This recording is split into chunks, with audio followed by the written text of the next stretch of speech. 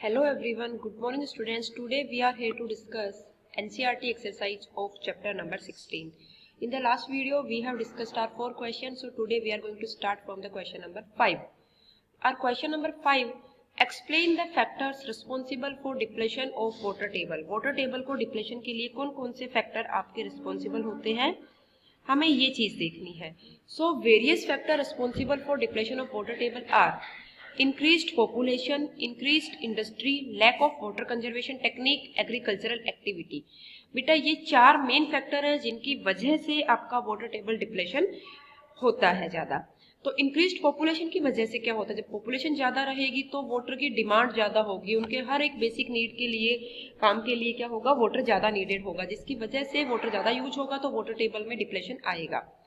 Next आपका कहता है increased industry.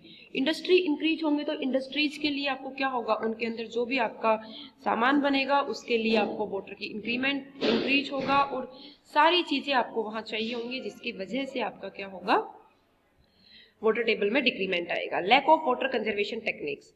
Water conservation technique के अंदर कमियां क्यों होती है, वाटर कंजर्वेशन टेक्निक की वजह से क्या होगा बेटा, ज्यादा वाटर वेस्ट होगा. अगर वो कंजर्वेशन की टेक्निक्स अच्छी नहीं है तो वाटर ज्यादा वेस्ट होगा, जिसकी वजह से आपका क्या होगा, वाटर टेबल में डिप्लेशन आएगा.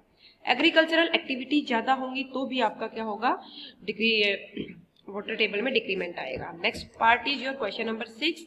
Fill in the blank with the appropriate answers. People obtain groundwater through blank and blank, well and hand pump. इनके थ्रू अपना जो लोग होते हैं वो ग्राउंड वाटर को निकालते हैं. 3 forms of water are solid, liquid and gas. The water bearing layer of the earth is aquifer. जो water bearing layer होती है उसको हम aquifer कहते हैं. The process of water seepage into the ground is called.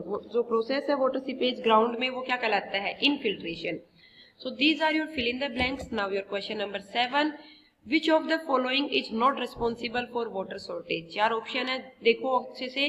Heavy rainfall, rainfall heavy हो जाएगा तो आपका क्या होगा, वाटर की शॉर्टेज नहीं होगी, वाटर की मैक्सिमम वाटर होगा उस टाइम पर.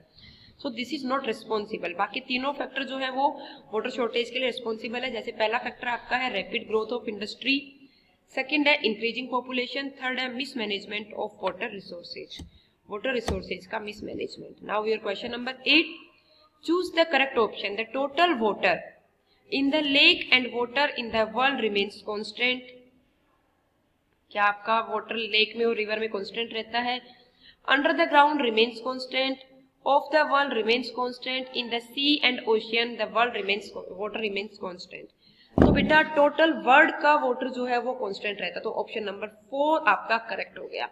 So we will discuss these 4 questions in today's video. We will discuss the next question in the next video. Thank you बच्चे, God bless you.